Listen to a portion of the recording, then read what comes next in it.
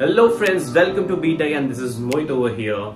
Are you bored and tired of your old Android smartphone which has not received any updates in a while and you want to taste the latest Android 13 or the Android 12 on your Android smartphone, and also the security patch is pretty outdated? So for all these reasons, CustomOS Rom can be a solution for you, and also it will give you a different feel of your phone.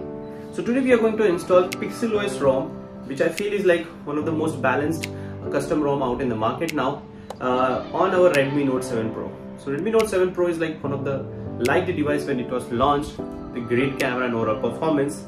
So let's test out how does this ROM perform on this, and I will show you end-to-end video of how to unlock the bootloader, install the recovery and install the custom ROM on it. So let's begin with the video.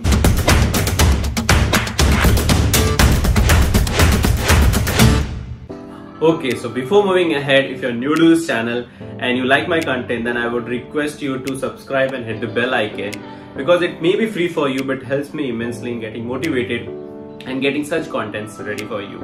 And also I will be doing a giveaway of a smartwatch anytime soon, so if you're notified, then definitely you have a higher chance of getting it. Alright, so now let's get into the process of flashing the custom ROM. But few things before that. Take a complete backup of your smartphone, because once you unlock the bootloader, all your data will be gone. If you have a memory card in it, keep your memory card aside. Usually it is safe, the data is safe in that, but it's better to keep it aside. Next, be cognizant that the process can go wrong and your device can get bricked. So it's better to follow the process with patience and in order. Third thing, make sure that you have a Windows laptop or a desktop and the cable that came along with the phone, so that you don't face any issues.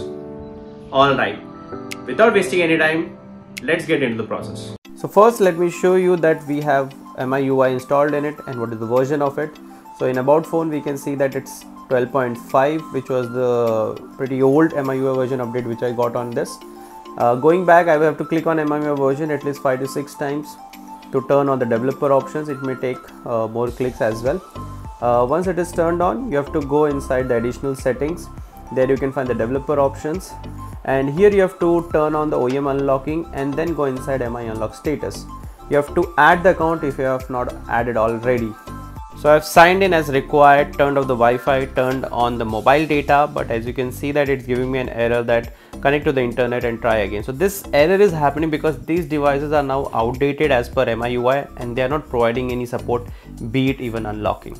So no worries, just go back, turn on the OEM unlocking, turn on the USB debugging, just wait for 10 seconds over here, and let me try it one more time before actually proceeding. No, so no success as of now yet. What we will simply do is now we will put the phone in the fast boot mode. So just put the cable that has come along with this and put the other end in the laptop, and then just turn off the phone. And now you can, to put it in the fast boot mode, just press the volume down and the power button for a few seconds and it will put the phone in the fast boot mode. So open your laptop's browser and search for MI unlock bootloader. The link that pops up over here, visit on the link as shown and then download the MI unlock software from here. Extract the software, go inside the folder and then click on the exe file as shown over here. Now proceed with the normal sign in of your MI account, which you can do via an OTP or a normal sign in with a password. I've already exhausted my OTP request, that's 3 in a day. Now I have to wait for 24 hours for it to resume, but luckily I remember my password, so I can use that and go ahead with the unlocking.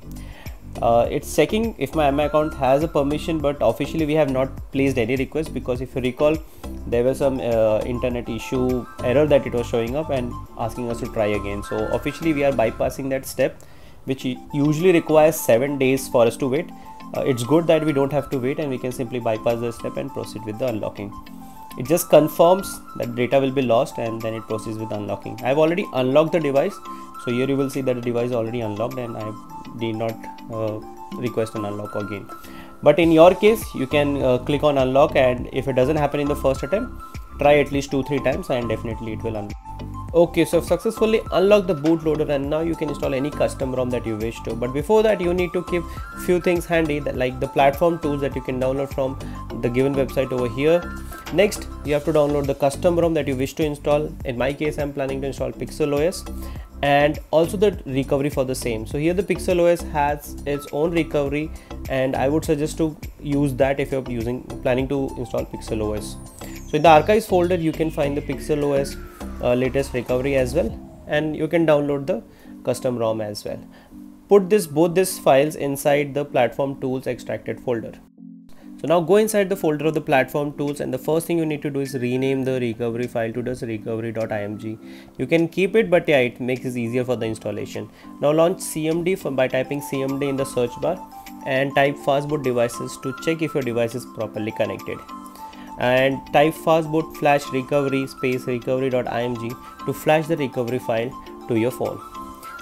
You might have to repeat this process 2-3 times, because for the very first time when I installed the recovery, it was not showing up. It was again going with the MI recovery when I rebooted it in the recovery mode. So you might have to do it 2-3 times maybe, and then just type fastboot reboot to recovery. So once you do that, then your phone starts up in the recovery mode successfully.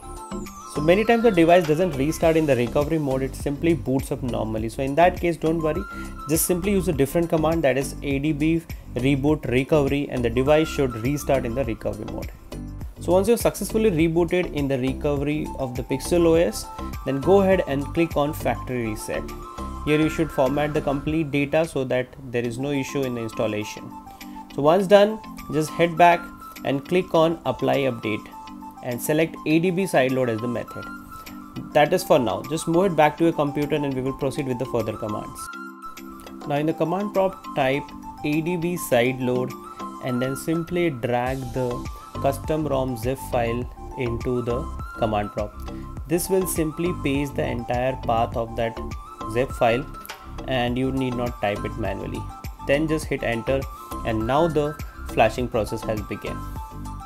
So just wait here, it will complete. It will take some good 15-20 minutes maybe for the entire copy to be done, and simply you can see in your mobile phone also the progress as it happens.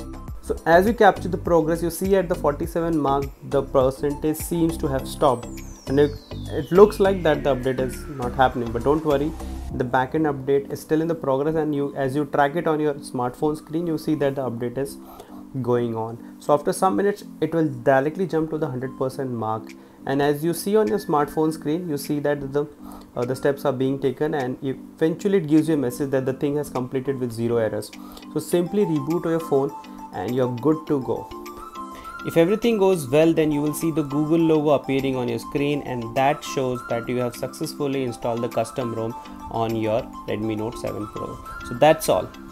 Okay, so here we are at the end of the video, and if you followed the entire process correctly, then you will have a new CustomOS ROM on your old Android device. It will definitely feel refreshing and fascinating to see a new look on your phone. Also, the right off the bat, I feel the ROM is pretty smooth, the apps are loading faster, and all the things are working fine, like the security patch is updated, the fingerprint is working fine, the front sensors are working fine, and I was able to install the banking apps on it without any security issues. So overall, the app looks pretty stable and good for day-to-day use, but I will list out the entire bugs once I use it exhaustively. Also, if you're stuck anywhere in the process, then feel free to comment so that I can guide you with whatever resources I have. So that's all for flashing PixelOS ROM on Redmi Note 7 Pro. And once again, I'm reminding you to subscribe to the channel because I will be doing a giveaway soon. So if you hit the bell icon, then definitely you will be notified and you have a higher chance of winning. Till then, bye-bye and take care.